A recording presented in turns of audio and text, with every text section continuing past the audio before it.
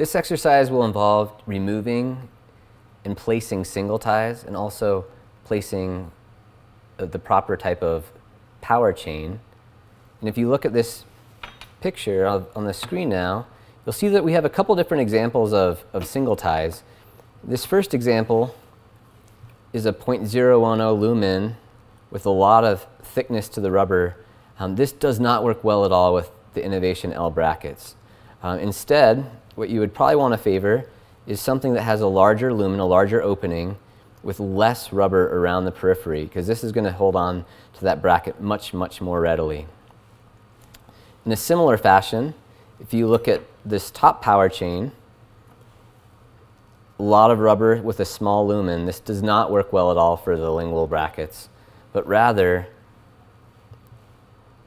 this large lumen with thinner rubber and also a really tight inner bracket distance with that power chain. You can see how much shorter for 6 links this power chain is than the top version, because the inner bracket distance is less on the lingual, so you need a tighter closed coil or closed power chain.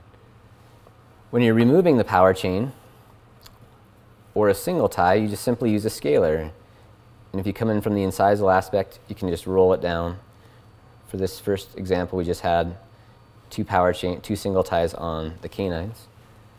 When you go in and place single ties, I like a really fine point hemostat. And when you do this engagement, you always want to start with the gingival wing, either side, then you wrap up around both incisal wings and back down to the gingival wing. If we look back at the bigger bracket, if you look at the amount of area where you have to get that ligature tie around this wing versus the incisal ring, there's just much easier to get that engagement around the gingival portion first.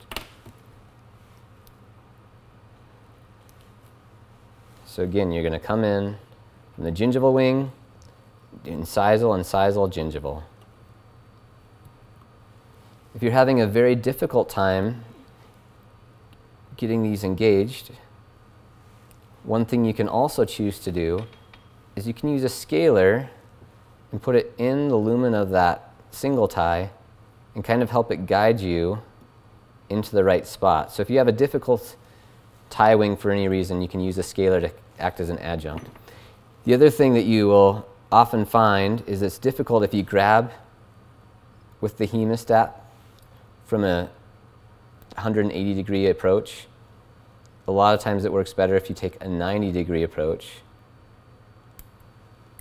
because when you're coming in from the lingual surface, it'll be easier for you to get it to hook to that gingival wing if you grab the power chain in that way.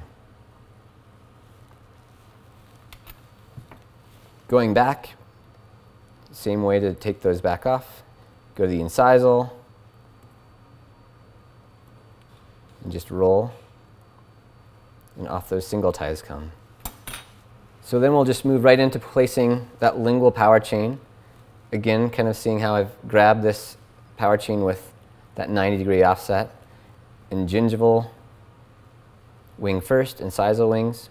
Sometimes for the power chain, you can actually just do the gingival wings both consecutively first, and then move it up to the incisal.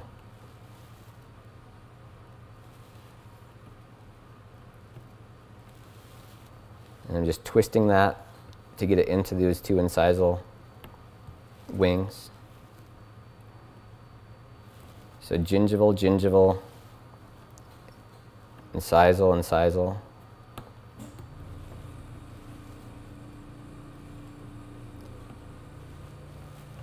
Gingival, gingival, incisal,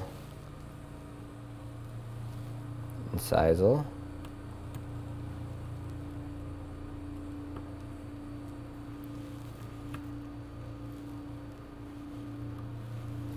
So there we have the power chain in position. And to remove that's a very easy process as well. You can usually come to the mesial or go straight incisal and just roll it off.